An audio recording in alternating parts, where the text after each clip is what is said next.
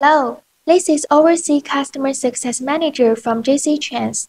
Today, I'm going to show you how to sign the cooperation agreement between members.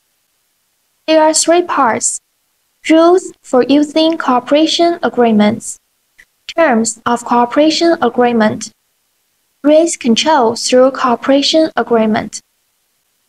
The first part, rules for using cooperation agreements. The logistics process can be divided into nodes that a piece of goods needs to go through during transportation. You can see that we have displayed a simple logistics chain, where each node represents a corresponding work contained, such as warehouses, customs, and destination ports, etc. The next picture we see is about the specific content of the freight forwarder should work during the operation of a shipment. Each of these jobs involves a variety and complexity, such as warehouses, which means handling the stuffing and unstuffing of goods and cargo storage. Customs declaration requires customs clearance and may also require cargo inspection from customs. When the goods arrive at the destination port, the operation may be more complex, involving the verification and payment of destination charges according to trade terms, DDP, DDU, ESW. The above are just the basic operations we have illustrated, but a freight forwarding enterprise not only needs to understand the information of the entrusted goods, but also clearly explain the operational context involved in the goods in the process of cooperation with your partner.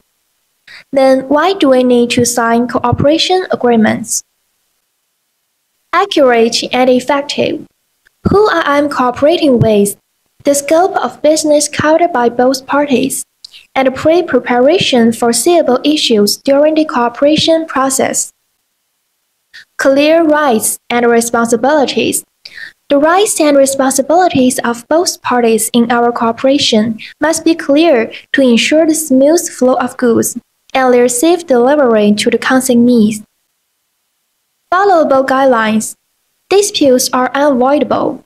Through the rules outlined in the cooperation agreement, we will know how to handle them and under what procedures when disputes arise during our cooperation. The second part, terms of cooperation agreement, including but not limited to below. Company information of both parties, company name, company address, JC membership ID, membership validity period.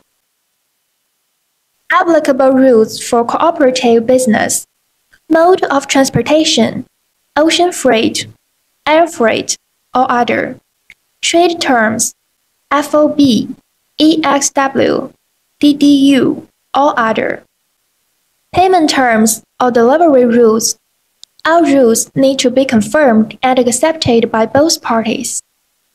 Details of cooperative entrusted business. For example, booking, customs clearance, pickup, warehousing, or other. If third parties or agents outside the signing companies are involved in the cooperative process, the responsibility attribution or dispute resolution methods of third parties need to be clarified. Violations, illegal acts, breach of industry operation norms, mismatch between entrusted goods and actual transported goods, or prohibited import, export items, etc. Suspected smuggling, false reporting, violation of import-export rules of countries or regions, etc. Failure to operate goods according to agreed terms of the agreement or causing additional costs due to errors from one party. Penalties, storage fee, demurrage fee, guide freight, or other unquoted cost expenses. Cooperative risk control. Accurate coding and complete cost breakdown. Any changes must be confirmed before proceeding. Be cautious of unusually low rates compared to market standards. Exercise care in cooperating with significantly underpriced offers. Cooperation between members is advised to include payment before release of documents. If a payment terms agreement is signed, the creditor should take effective measures to control payment risks. Prior to cooperative business, members should verify the identity and the status of their partner's membership, exercise caution when cooperating with suspended members, or those with membership validity with 3 months. The following are the terms of the agreement extracted through the platform and freight forwarding enterprises.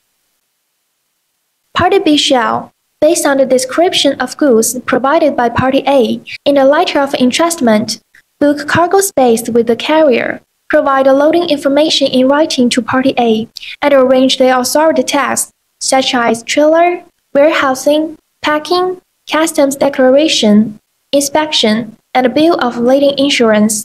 In the event light cargo cannot be loaded and shipped due to reasons not attributed to Party B, such as untimely or inaccurate documents provided by Party A, or when vessel space is full, Party B shall actively assist Party A in coordinating with relevant parties to facilitate cargo loading, or arrange for the next available voyage. However, Party B shall not bear any risk or additional costs. Freight and miscellaneous charges shall be collected according to the mutually confirmed rate standards. Payment shall be executed through payment before release of document method. This means that until Party B receives full payment from Party A and the payment is credited, Party B has the right to retain all documents belonging to Party A, including but not limited to bill of lading, ocean bill, and the customs declaration refund certificate. Party A shall bear all risks and responsibility during the retention period. Both Party A and Party B agree that if, within 60 days from the date of cargo arrival at the destination port, the consignee does not arrange for delivery or return of the goods, or if Party B cannot contact Party A and its consignee, it shall be deemed that Party A agrees with Party B's abandonment process for handling the goods. The proceeds from the sale of goods will first be used to cover any expenses incurred for the goods. If insufficient, Party A shall bear the remaining amount. Additionally, if Party A's abandonment action causes losses to Party B, including but not limited to Party B's advancing expenses incurred for the goods at the destination port, Party A shall assume compensation liability towards Party B. Any disputes arising from this agreement, including its validity or termination, that cannot be resolved through the above terms shall be submitted to the China Maritime Arbitration Commission for arbitration. The arbitration award shall be binding on both parties in their respective countries. The third part, risk control through cooperation agreement. Member cooperation agreements and freight forwarding agency agreements are designed to safeguard the cooperation risks involved in international freight transportation. They not only reflect the essence of cooperative engagement, but also establish rules for the responsibilities and obligations of both parties during the cooperation process. JCtrans has consistently provided professional dispute coordination services for platform members. The agreement will play a decisive role in the dispute resolution process. This is because the platform will assess and coordinate disputes based on the terms of the agreement that members signed before cooperation. This approach ensures traceable evidence and a standardized process. The agreement is a commonly used written document in the freight forwarding market. It serves as a proof of basis for collaboration between freight forwarders. We hope that all members will follow the rules, standardized operations, establish efficient collaboration, provide each other with professional services, and ultimately join hands in the JCtrans family to collectively progress and extend each across the globe. That's all. Thank you for watching.